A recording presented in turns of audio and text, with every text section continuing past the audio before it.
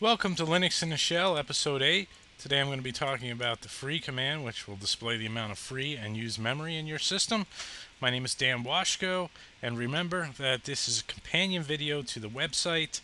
This only shows examples of using the command. For the full write-up, go to the website.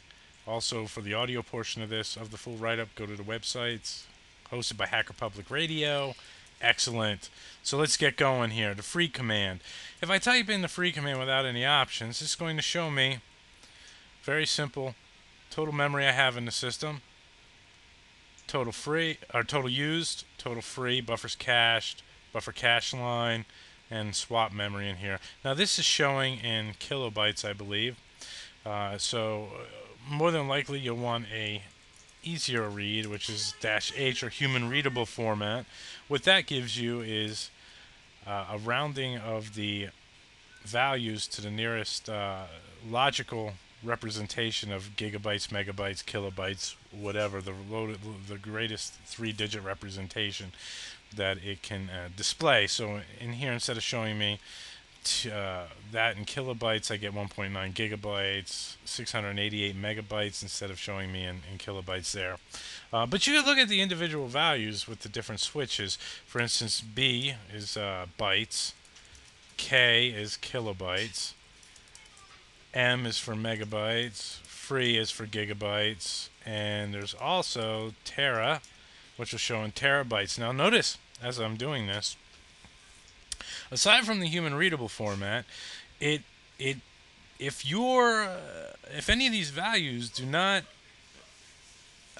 equal at least one unit of that value, it will show a 0. So you notice in here that when I hit megabytes is about the highest that I can go here until I do gigabytes. So I have approximately 1.9 gigabytes of RAM, but because I specified in pure gigabytes only, it only shows me that I have 1 gigabyte of RAM. It shows me 0 used and free 1 gigabyte. Now that's not an accurate representation. So be aware of that, but that's kind of the cutoff there. So pay attention to that.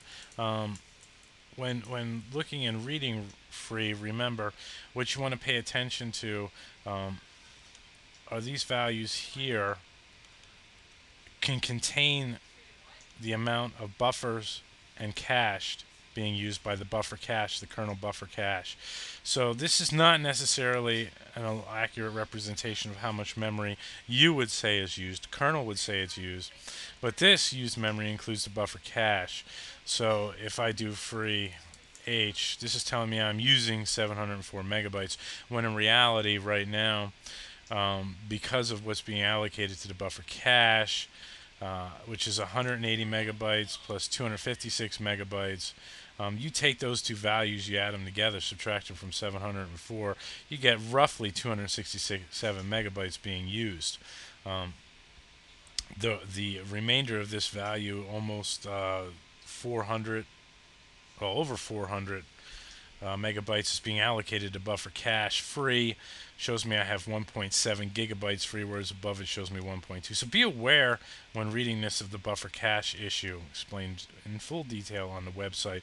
Finally, you have the swap, which shows I have a 2 gigabyte swap partition, which 0 bytes is being used, so 1.9 gigabytes or almost 2 gigabytes is free.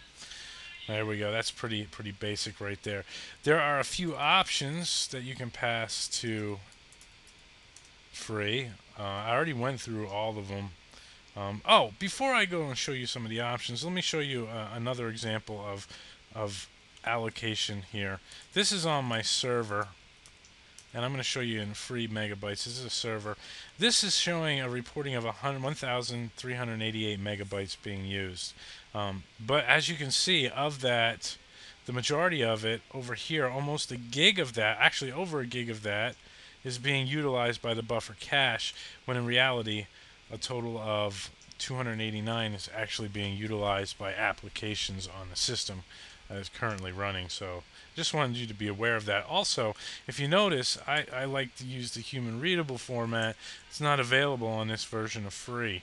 So the human readable format may or may not be available to you, so you have to specify the format that you actually want. So if I do free, just by default, you notice that it defaults to kilobytes.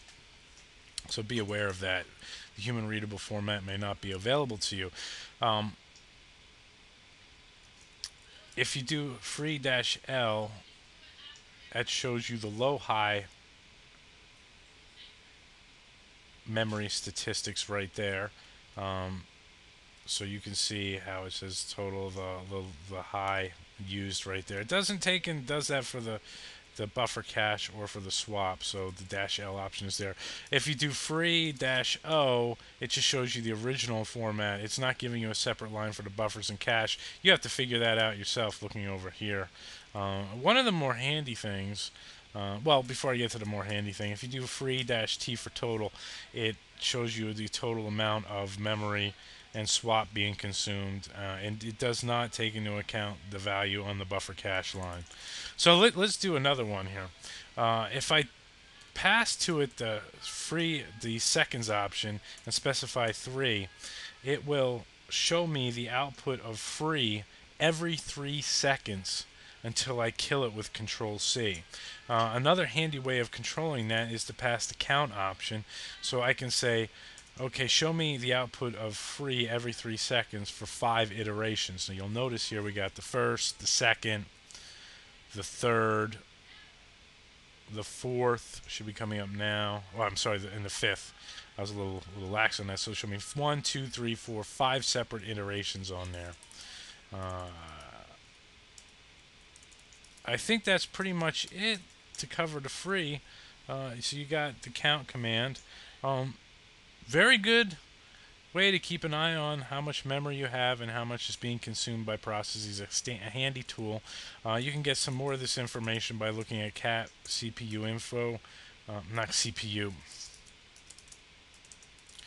mem info right there will give you some of this information, but free is an easier way to look at it and get a handle on what's going on in your system.